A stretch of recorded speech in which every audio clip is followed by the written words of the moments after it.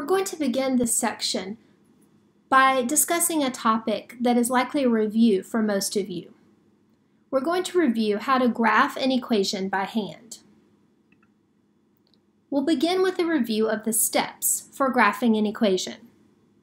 Step 1 is to solve the equation for y. Next, you need to make a table of values, including at least 3 points. And finally, you want to remember that if the highest power of x in the equation is 1, the graph will be a line. If the highest power of x in the equation is 2, then the graph will be a parabola. Let's begin with an example. Suppose that we want to graph y is equal to 2x plus 5. Keep in mind that this equation has already been solved for y.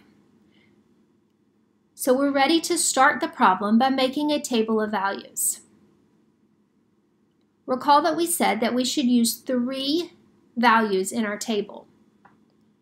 You are free to select any x value that you want and then plug that value into the equation to solve for y. It is a good idea to select a positive x value, a negative x value, and 0. So I'm going to go ahead and put -1, 0, and +1 for my x's. If you'd rather use something else, that's fine. Once I've decided on my x values, I'm now going to plug those into my equation. So I'm going to plug in the -1 in place of the x right here. So I'm going to have 2 times -1 plus 5, which is going to give me -2 plus 5, which is going to give me 3. I'm now going to plug 0 in for the x in the equation.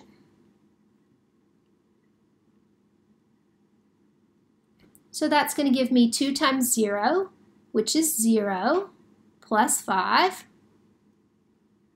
which is going to be 5. And then finally, I'm going to plug a 1 in for x in the equation. So 2 times 1 plus 5.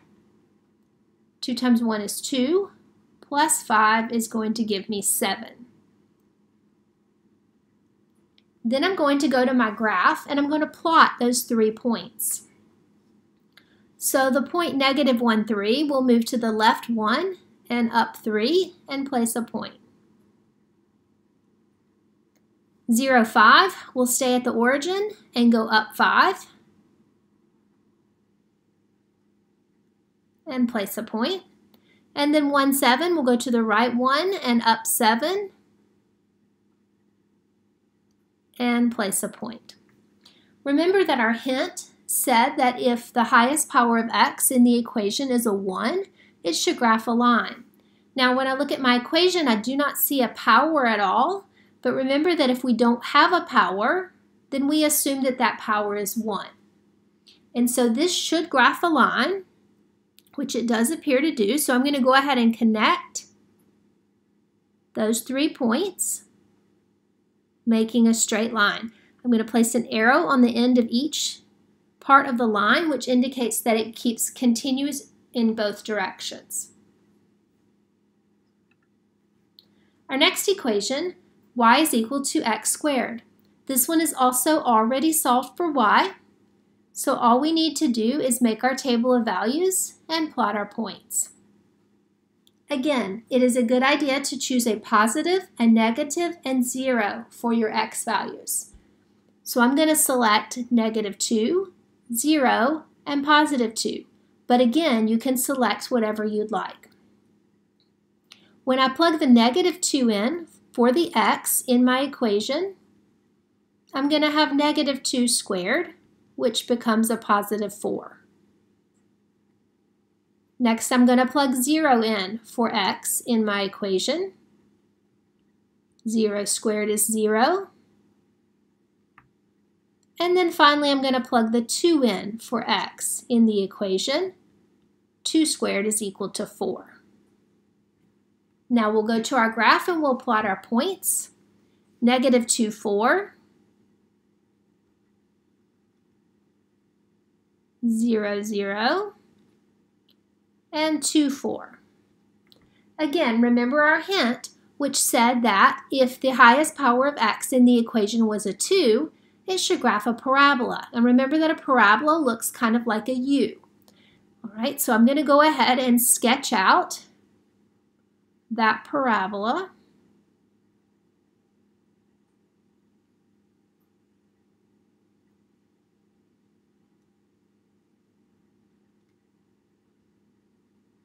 And place an arrow on both ends of the graph.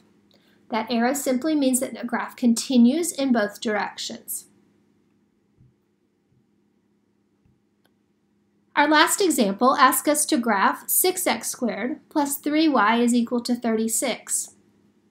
This equation is not solved for y, and so that needs to be our first step. So to get y by itself on one side of the equation, I'm going to begin by subtracting the 6x squared from both sides of the equation.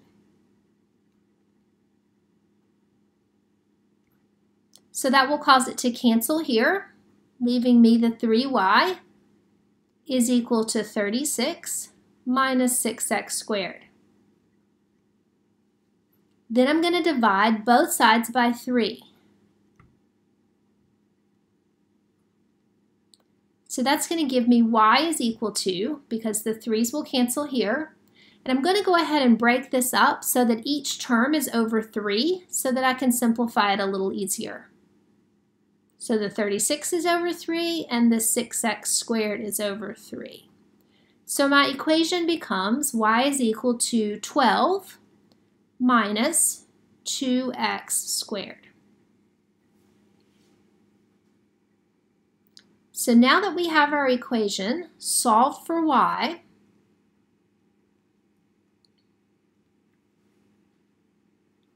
the next step is to make our table of values.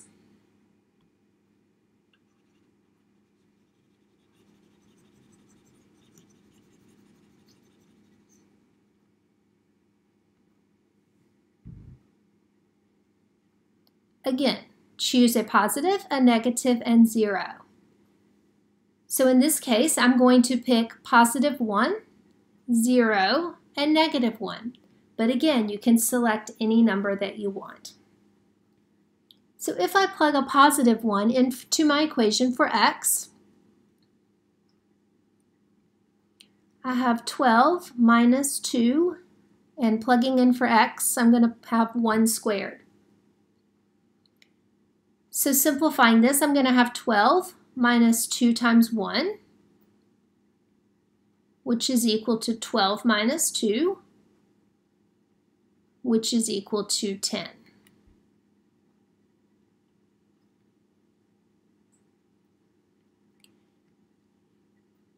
If I plug a 0 into the equation,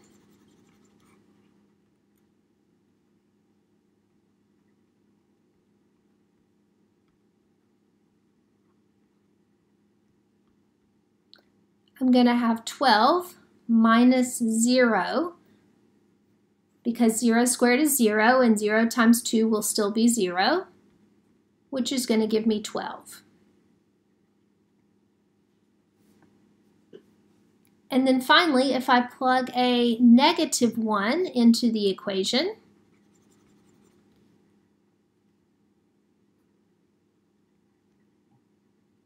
I'm going to have 12 minus 2. Negative 1 squared is going to be positive 1.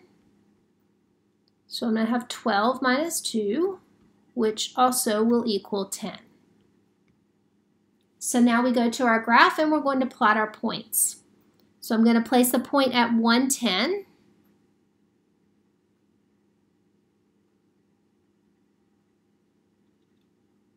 I'm going to place a point at 0, 12, which is actually going to be a little bit off my graph. I'm just going to put it right up here at the top.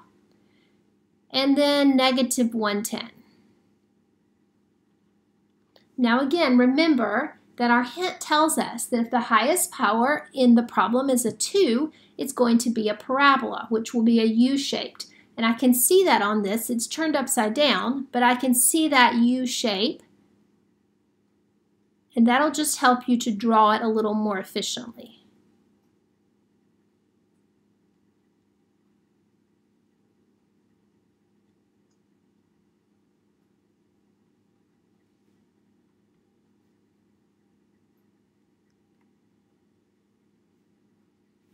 And so now we have the graph of 6x squared plus 3x is equal to 36.